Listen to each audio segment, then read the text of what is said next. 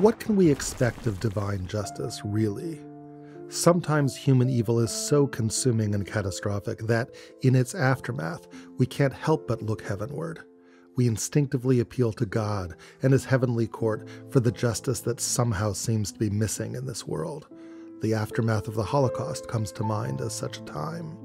But that wasn't the first time such questions gnawed at us. At the dawn of Jewish history, we were also victimized once with crushing, forced labor accompanied by the looming shadow of genocide.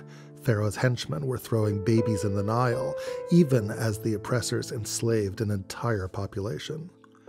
What does justice even look like in the face of that kind of evil? I'm Rabbi Fohrman. Join me in exploring that question through a deep dive into the Exodus story. We may well find that the Torah speaks to us about divine justice, but its answers are not what we would expect at all.